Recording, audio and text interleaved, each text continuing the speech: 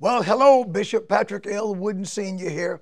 God bless you. I pray that you're having a tremendous day. I am glad to be speaking to you, and you know what this is all about. Here I am, your once a week friendly neighborhood preacher, Bible teacher, inviting you to join me tonight at the Upper Room Church of God in Christ for Bible study. Yes, Bible study. And I'm excited about what we're going to study tonight because I'm going to be talking about the value of God's truth and recognizing the value of God's truth and how we're to do what we must to acquire, to learn God's truth and to apply it. And if we do, how blessed we will be, because we're living in a day, saints, where we're being lied to, we're being hoodwinked and bamboozled, but the devil is a liar. I'm so excited about what God is doing, and I'm extremely excited about the word of the Lord that I'm going to teach tonight.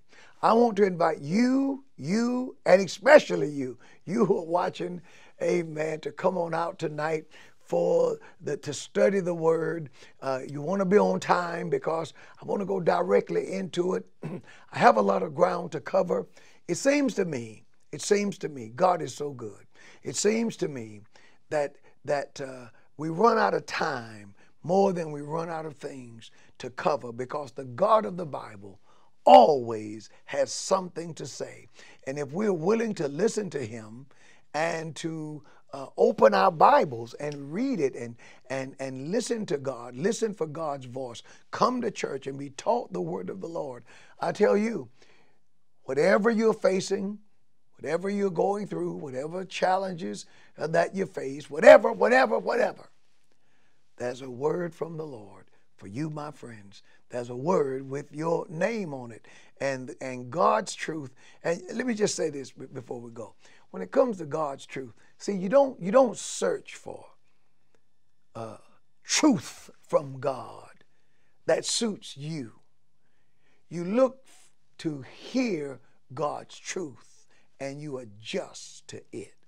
We are adjusting every day to the truth of God. And that act of adjusting is called sanctification.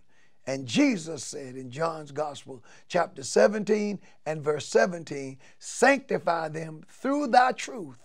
Thy word is truth. So I'll see you tonight, and we're going to study the word of God together, and the Lord is going to bless you real good. God bless.